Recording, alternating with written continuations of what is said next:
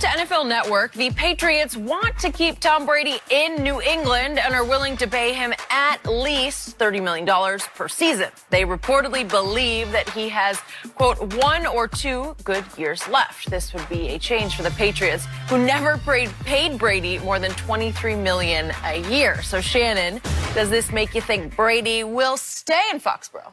I don't, because I think the damage has been done. I think the interview that he gave last year, Skip, that you referenced a lot, was very telling, in which he talked to Jim Gray about his appreciation, his love, and he spoke like, after all I've done, I'm having to have this conversation. That was actually now 2 years. 2 years ago. Okay. Yeah, you're right. Yeah, it was. I think it was after the loss. Was it after? I think it was after the loss to Philly. Yeah. Oh, got it. And Skip, it's like the Jimmy G might have been the final straw. Yep.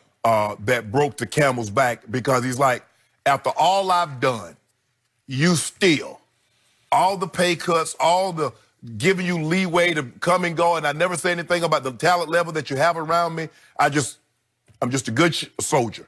Mm-hmm. And you want to replace me. Skip, I think Brady's mind is made up, because at the end of the day, he goes back. We're still in the same place. Who gets the credit? Brady knows in order for him to get the credit that he deserves, somebody has to leave. Well, it doesn't look like Coach Belichick is going. He has the opportunity to leave. Skip, and I think now the reports are saying $30 million, in excess of $30 million. It's kind of like being in a relationship. And you've had every opportunity to do the right thing. And at the very last minute, when she says she's leaving, trust me, I know, you're like, okay, this is what I do to keep you. You're like, Shannon, I made up my mind. You're gone. And I believe that's what's going to happen to Tom. I believe that's what's going to happen to the Patriots. Skip, sometimes, when people feel they've been wrong for so long and you've had every opportunity to correct it, to right it, and you don't, and at the end of the day, who's this? I think if Coach Belichick were to say, Tommy, this sounds like Mr. Kraft doing, again, pulling another power play, which I believe Coach Belichick will not be too happy about. But I don't see it, Skip. I think the damage has been done, and I do believe Tom Brady is playing elsewhere next year. So you and I believe what ESPN wrote 2 years ago, that Belichick was prepared to go forward with Jimmy Garoppolo as his starting quarterback. Yes. And that would have started in the 2018 season. So it would have been 2018 and 2019 with Jimmy G. If that is true, and we both believe it is, then it had to be Robert Kraft, if we believe this current report, that he's been offered in excess of $30 million. Right. That had to come from the Krafts. Right. Correct. Robert and his son Jonathan, right? It could not have come from Bill Belichick. Correct. It could not have been blessed by Bill Belichick, because why would Bill suddenly flip and say, oh, yeah, I saw plenty from Tom last year that makes me want to go forward with him for 2 more years. After the most you've ever paid him is $23 million. Yeah. Now you're willing to jump in his 21st season to 10 plus 13, 14 million, more than you ever paid him in year 21.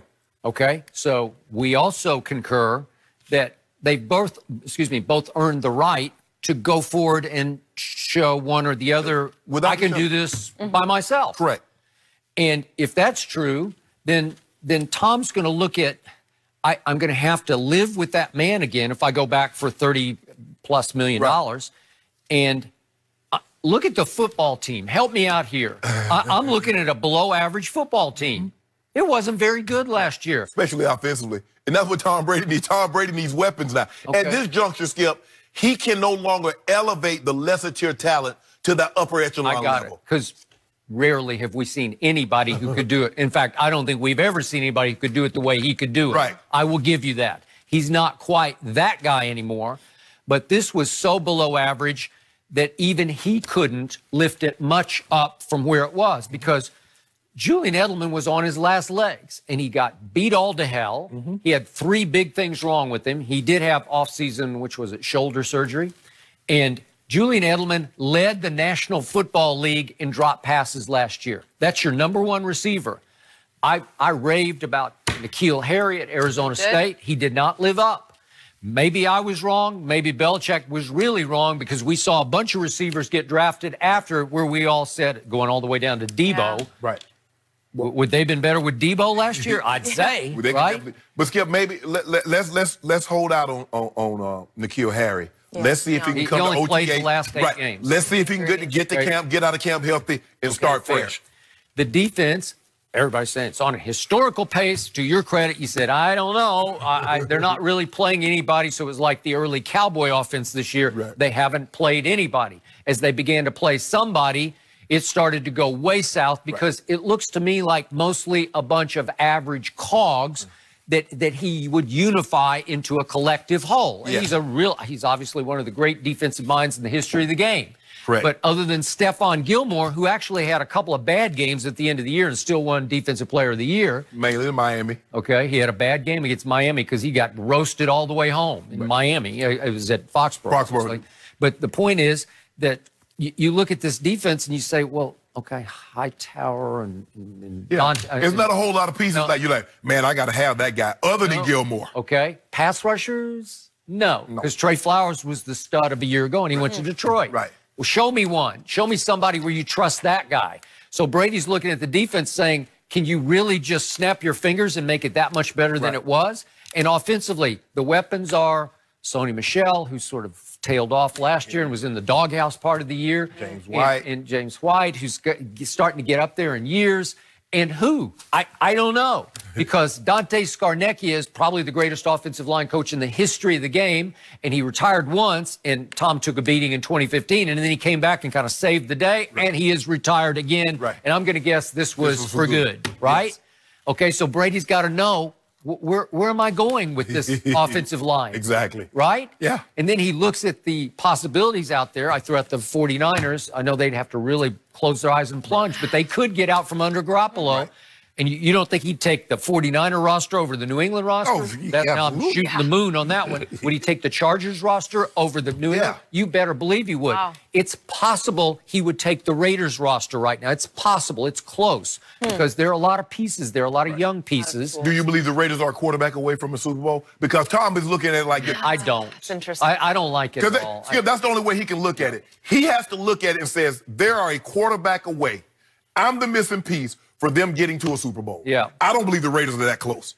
Okay, so you know as we get closer to a decision on this that he's going to sit down with Kraft, and I assume they're going to have to bring in Belichick. Yeah. And Tom, for the first time ever, is going to get to look across the table and say, convince me. Right. Right? Tell me what you're going to do. Give me your grand plan. I tried to replace you. What part did you get about that? I wanted Jimmy G. I wanted Jimmy G, but now Tom's going to say, well, who else do you want? Yeah. Right? Who are your free agent choices? That's the thing, Skip. When you have something and you mess around with it and you tinker around with it and you look up one morning and that other person says, I've had enough. I mean, you don't realize, Skip, sometimes you just close and you just think, yeah, we winning. And you think it is kind of like I use relationships, Skip, we just going on vacations and we doing all this stuff. But there's some things that you should do that you know you should do. And you know you should say that you don't. Okay. Well, Coach Belichick knows. I'm not saying, Skip, he had to go to take the man to his house in Nantucket. I'm not saying they had to go on vacation together. But there are some things that he could have said that he still could have kept Tom at arm's distance and not make Tom feel like, well, you ain't no different than Matthew Slater. And you're no different than Sonny Michel. And you're no different than the 53rd guy. I get it. You can treat them all fair, but you ain't treating them all the same. No. And Coach Belichick has gotten away with it for so long of treating everybody the same. And for a certain large extent, I guess everybody's bought in, and it worked because he'll get on the guy, the offensive lineman or the D lineman that makes a mistake. He'll also get on Tom Brady if he makes a mistake. That is correct. But you just got to be careful. You got to be careful, Skip. I mean, you can't treat it. You treat everybody fair. And my college coach used to say that. He said, "I'm gonna treat y'all all fair. I ain't treating y'all all the same." Interesting. So I'm going to give Belichick this. He did say, I'm going to go get Antonio Brown when it was clear he wanted out of Oakland. Right. And you saw what Brady did just one day in Miami with Antonio. It would have changed the rest of the year because he is a transcendent game-changing player. We know about all his off the field. Right. But Antonio continues to pledge allegiance via Twitter and Instagram to Tom Brady. He continues to say, wherever Brady goes, I'm going to go. So you have a chance wherever he chooses, other than New England, because that bridge got burned with that owner. But if Tom goes elsewhere and somehow Antonio gets cleared to play, which is probably a long shot, but you even have this in your back pocket of, you could add Antonio Brown. I don't know if you heard the commissioner about when you speak about Antonio Brown. He says we want Antonio Brown to get the help that he needs. Yes. He didn't say nothing about no football, Skip. He did not. No, I hear you, but I'm just saying, here's a great receiver who says, you know, he's not he played with the guy and caught balls in practice and one game, and he's saying he ain't done yet, right? He's saying, I want to go where he goes because he can still do it. Yeah, well, you might be done. He might not be done, but you might be done. You might be done. I agree. So I'm with you. It feels elsewhere to me, even though it is surprising that Robert Kraft is saying, no, we want you here. Well, maybe if Tom goes back, maybe if New England take him back, maybe she'll take me back. What you think about that? Yeah, it's just really? a little too late. Huh? A little too late. late. What Jenny? You were supposed to be helping me out. A little too late, Shannon. Sorry. I thought that was a joke. We're serious? You did predict this was his last year in New England, and so Robert Kraft is saying, Shannon, you're wrong. I'm going to show you different. Coach Belichick goes say, nah, Mr. Kraft, you didn't have one of these. As a matter of fact, the Blazers, that the 100 they had on was this color, Skip.